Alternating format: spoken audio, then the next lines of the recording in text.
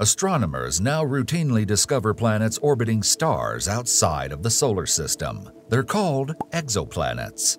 But in the summer of 2022, teams working on NASA's Transiting Exoplanet Survey satellite found a few particularly interesting planets orbiting in the habitable zones of their parent stars. One planet is 30% larger than Earth and orbits its star in less than 3 days. The other is 70% larger than the Earth and might host a deep ocean. These two exoplanets are super-Earths, more massive than the Earth, but smaller than ice giants like Uranus and Neptune. Chris Impey, the author of a story that we turned into this video, is a professor of astronomy who studies galactic cores, distant galaxies, astrobiology, and exoplanets. He closely follows the search for planets that might host life. Earth is still the only place in the universe scientists know to be home to life. It would seem logical to focus the search for life on Earth clones, planets with properties close to Earth's. But research has shown that the best chance astronomers have of finding life on another planet is likely to be on a super-Earth similar to the ones found recently.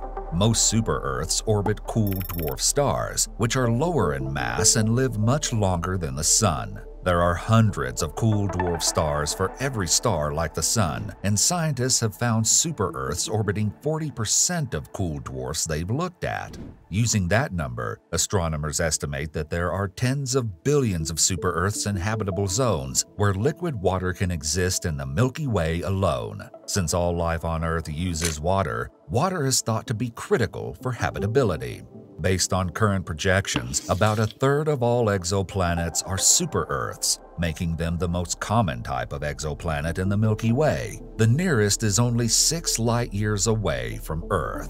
You might even say that our solar system is unusual since it doesn't have a planet with a mass between that of Earth and Neptune.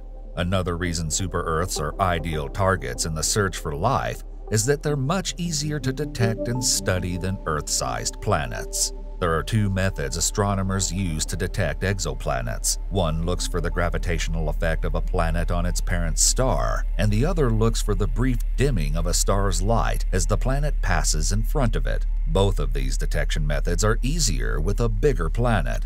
Over 300 years ago, German philosopher Gottfried Wilhelm Leibniz argued that Earth was the best of all possible worlds. Leibniz's argument was meant to address the question of why evil exists, but modern astrobiologists have explored a similar question by asking what makes a planet hospitable to life. It turns out that Earth is not the best of all possible worlds. Due to Earth's tectonic activity and changes in the brightness of the Sun, the climate has veered over time from ocean boiling hot to planet-wide deep freeze cold. Earth has been uninhabitable for humans and other larger creatures for most of its 4.5 billion year history.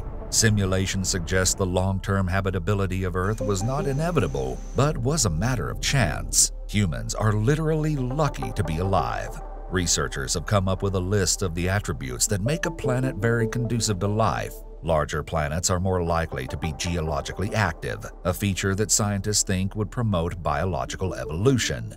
So, the most habitable planet would have roughly twice the mass of the Earth and be between 20% and 30% larger by volume. It would also have oceans that are shallow enough for light to stimulate life all the way to the seafloor, and an average temperature of 77 degrees Fahrenheit, 25 degrees Celsius. It would have an atmosphere thicker than the Earth's that would act as an insulating blanket. Finally, such a planet would orbit a star older than the Sun to give life longer to develop, and it would have a strong magnetic field that protects against cosmic radiation. Scientists think that these attributes combined will make a planet super habitable. By definition, super-Earths have many of the attributes of a super habitable planet. To date, astronomers have discovered 24 super-Earth exoplanets that are, if not the best of all possible worlds, theoretically more habitable than Earth. Recently, there's been an exciting addition to the inventory of habitable planets.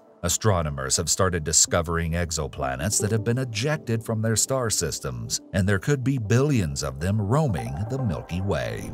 If a super-Earth is ejected from its star system and has a dense atmosphere and watery surface, it could sustain life for tens of billions of years, far longer than life on Earth could persist before the Sun dies. To detect life on distant exoplanets, astronomers will look for biosignatures, byproducts of biology that are detectable in a planet's atmosphere. NASA's James Webb Space Telescope was designed before astronomers had discovered exoplanets, so the telescope is not optimized for exoplanet research. But it is able to do some of this science and is scheduled to target 2 potentially habitable super-Earths in its first year of operations.